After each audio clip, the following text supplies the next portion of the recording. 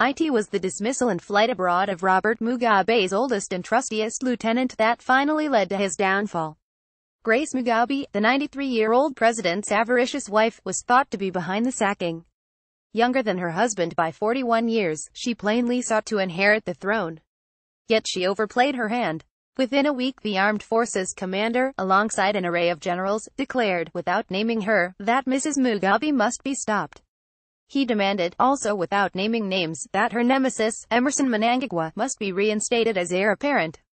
Mrs Mugabe's allies were denounced as counter-revolutionaries who had played no part in the war of liberation that 37 years ago had brought Mr Mugabe pictured to power.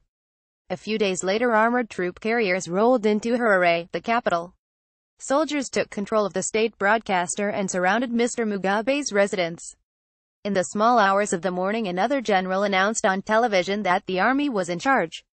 But the coup was not a coup, he insisted. Various traitors had merely been rounded up and the Mugabe family detained for their own safety. Mr Mugabe was set to return from his brief exile.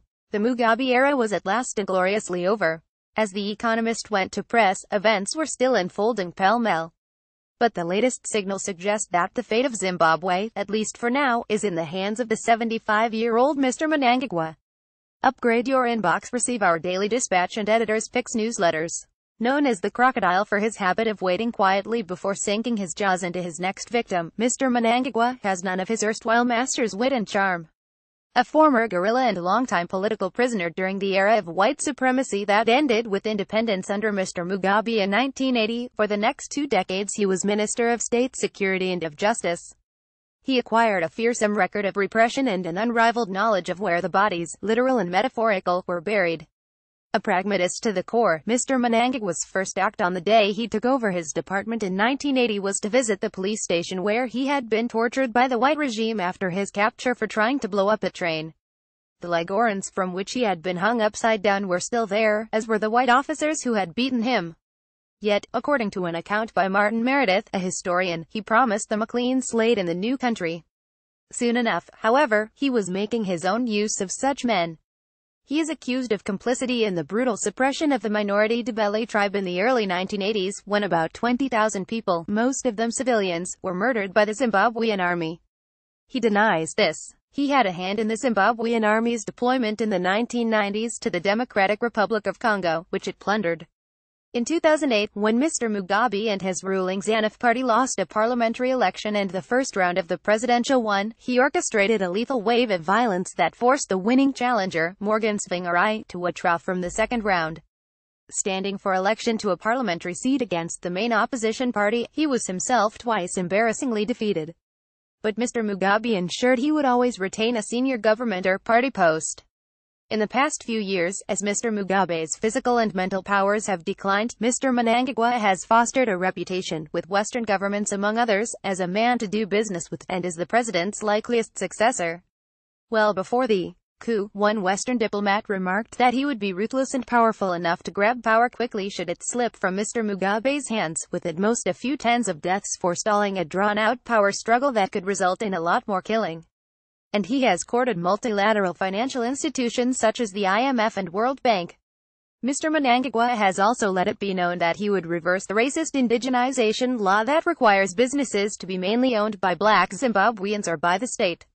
He has argued for some kind of settlement, including compensation, for the white farmers whose properties have been confiscated since 2000, acknowledging that their skills are needed to rebuild what was one of Africa's most productive agricultural economies.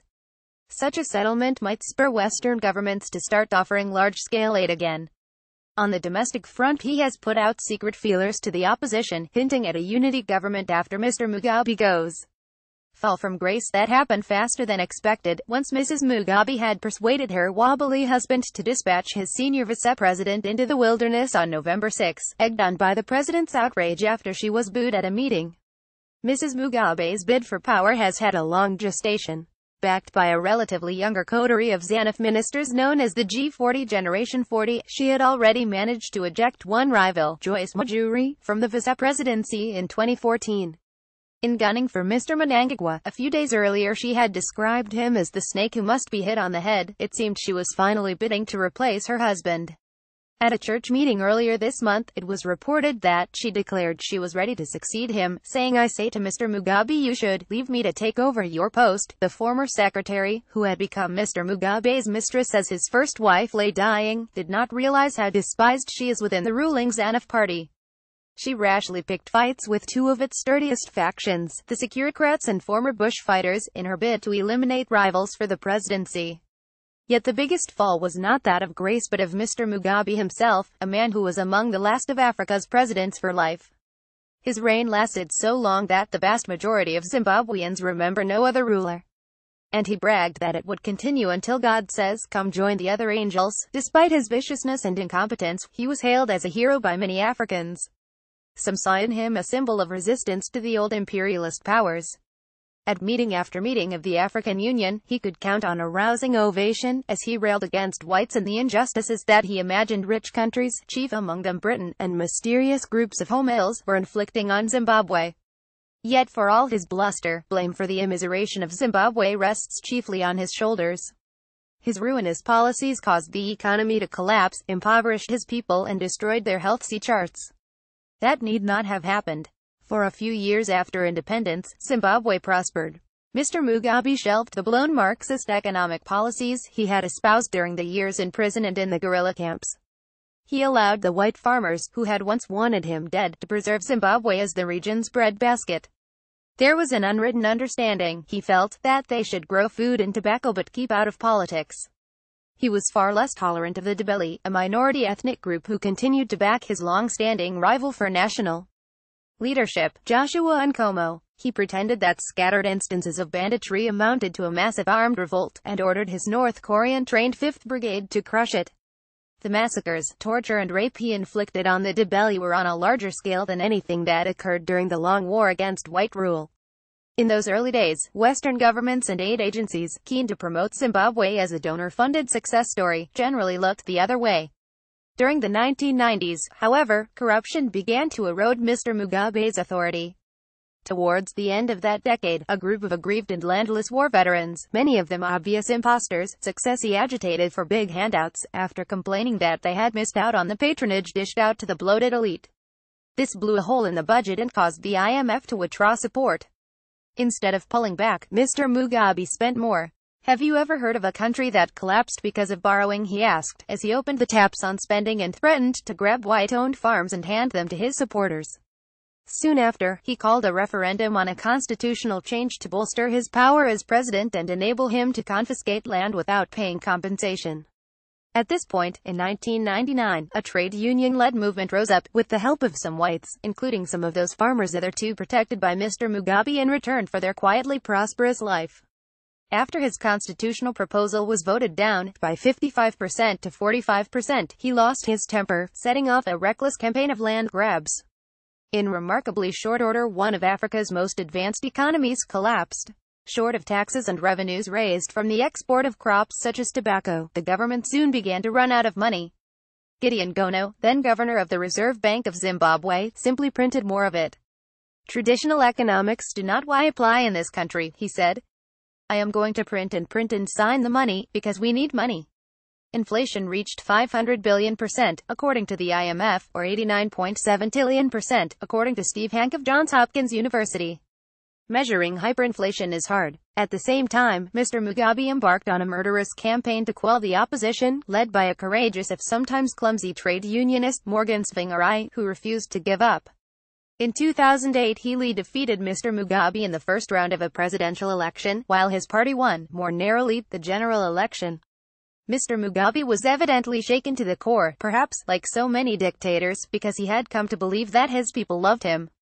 For 5 weeks, a cowed electoral commission refused to divulge the result, eventually massaging the figure of Mr. Tsvangirai's victory down to just under 50%, thus requiring a second round. The mayhem that then followed was so vicious that Mr. Tsvangirai felt obliged to bow out. 8 months later, a unity government was formed. A dollarized currency had begun to rescue the economy, but Mr. Mugabe failed to implement any of the major reforms that were meant to restore a semblance of democracy. Mr. Tsvangirai and his party had been tricked, humiliated and discredited by the time of the next election, in 2013, since when the economy has plummeted again. No one knows the exact figure, but a good 3 meters Zimbabweans, some say 5 meters, out of a population now estimated by the UN to be nearly 17 meters, have fled the country, to South Africa and overseas. What next? If Mr. Mnangagwa succeeds in taking back the reins of government, his first task will be to consolidate power within ZANU. Whether Mr. Mugabe formally hands over or is kept on as a kind of ceremonial president is barely relevant, though it would be neater if the old man were ushered into as dignified a retirement as soon as is feasible in these ugly, humiliating circumstances. Mr. Mnangagwa's main concern will be to ensure that Mrs. Mugabe and her G40 are dismissed. Many have already been locked up. Bigwigs who will probably sink with her include Xavier Kasikuwer, who enacted the racist indigenization law, Ignatius Chombo, the finance minister Jonathan Moyo, a serial plotter and former regime mouthpiece Patrick Zuau, a nephew of Mr. Mugabe, and the head of the police, Augustine Chihori. A ZANU Congress originally scheduled for next month, at which the top spots in the party are dished out and endorsed, may be brought forward. A drastic purge of anyone suspected of siding with Mrs. Mugabe is likely, and could be bloody. The formal coronation of Mr. Mnangagwa, or his anointing as the undisputed heir to the throne, is likely then to take place. It is possible that Mr. Mnangagwa may call for a government of national unity in the run-up to the general and presidential election, constitutionally required by the middle of next year. If a president dies or resigns, the ruling party has 90 days to nominate a replacement, who then completes his predecessor's term of office. The opposition is woefully fragmented, though its main leaders have made progress in the past year towards forging a broad front. Mr. Tsvangirai, much diminished by his 5 hapless years as prime minister in coalition with Mr. Mugabe, who ran rings around him after the bloodily disputed election of 2008, is probably still ZANU's chief opponent. But he has cancer and several of his ablest lieutenants have defected from his movement for democratic change. Ms. Mugabe, for a decade Mr. Mugabe's vice-president and long a prominent figure in ZANU, might ally herself to Mr. Tsvangirai party.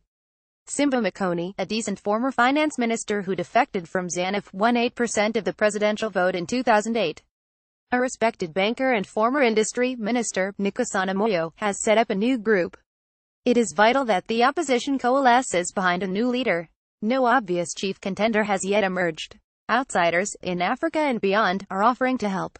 The 2 African bodies previously most involved, the African Union and the Southern African Development Community SADC, a 15-country regional club led by South Africa, are sure to make high-minded noises, but their readiness in the past to whitewash Zimbabwe's rigged elections and to wink at the violence and deceit that kept Mr. Mugabe in power for so long give no comfort to Zimbabwe's battered opposition or to its benighted citizens.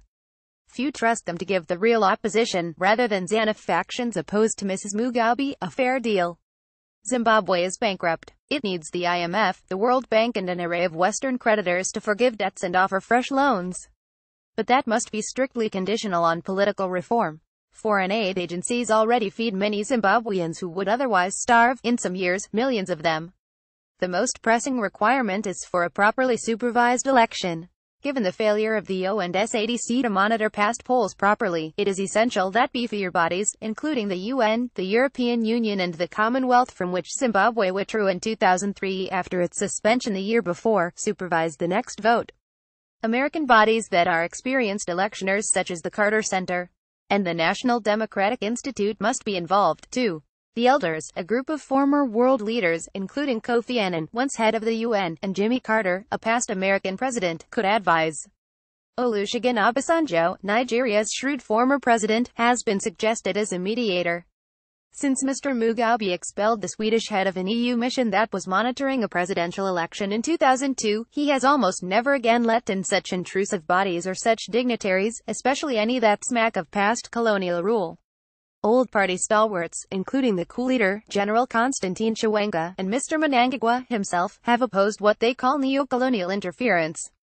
Sometimes China is cited as a friend that, unlike Western powers, will dispense aid with no questions asked. But of late it has said less willing to bankroll Zimbabwe. If a new government wants economic help, it must accept a measure of oversight. Outsiders will not dispatch the aid needed to set Zimbabwe on the path to recovery unless its new government is clearly representative and respects human rights. Zimbabweans are resilient. Their country is rich not only in natural resources but also in talent, much of which would return home if the country were better governed. Zimbabwe's infrastructure is still better than in many other African countries. During most of his long tenure, Mr. Mugabe and ZANU did their best to ruin the place. Mr. Mnangagwa may be the man to oversee the post-Mugabe transition, but as soon as possible a new generation must take over and make a completely fresh start.